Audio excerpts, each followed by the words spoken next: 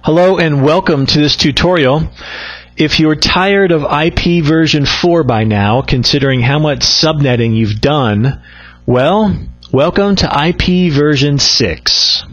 Now, why do we have a new version, IP version 6? Well, quite simply, IP version 4, even though it provided a little more than 4 billion IP addresses, is nearly exhausted. All of those IPs have almost been allocated. So, quite simply, we've run out of room.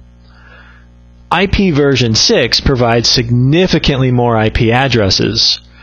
But don't be fooled. IP version 6 isn't brand new. In fact, it's been around since the mid-1990s.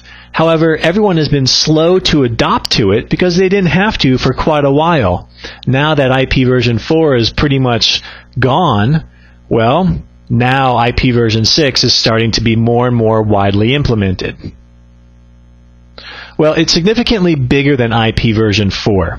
Not only in the number of IP addresses, but in the IP address format itself. So IP version 4 is 32 bits long, and we've chopped those up and subnetted those quite a few times by now. IP version 6, though, is 128 bits long.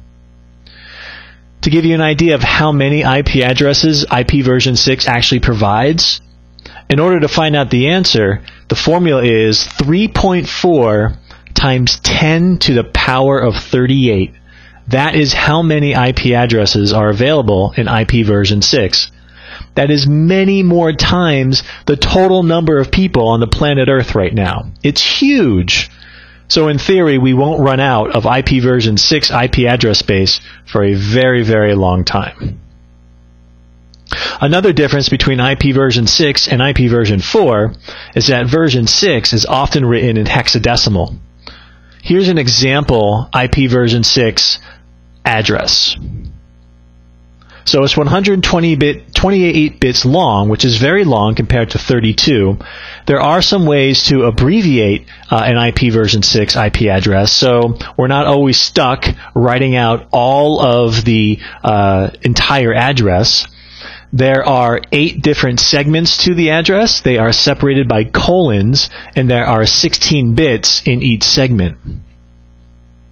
Okay, so there's a different feel. It means you're going to have to be more and more familiar with using hexadecimal, and it's not too hard. We get into more details in some of the more advanced tutorials on IP version 6. But for this introduction, just take note that IP version 6 is a lot better than IP version 4 in terms of improved scalability. It offers a lot more flexibility. Also, they've improved the security of IP version 6 quite a bit more as well.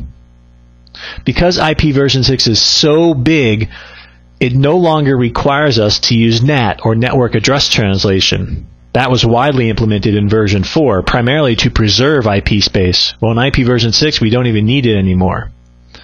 And finally, IP version 6 has some really interesting features to it. One of them is an auto-configuration capability where hosts can come up on a network segment without really any intervention from a network administrator, and they can determine their IP address and their default gateway automatically.